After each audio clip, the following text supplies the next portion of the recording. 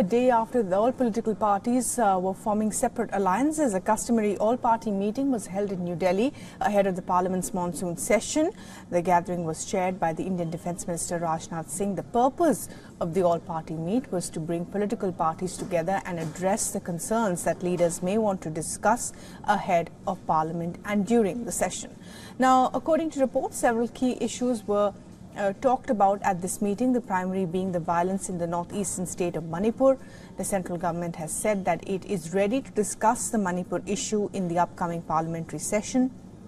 A total of 32 legislative issues have been scheduled to be taken up on Thursday when the monsoon session begins.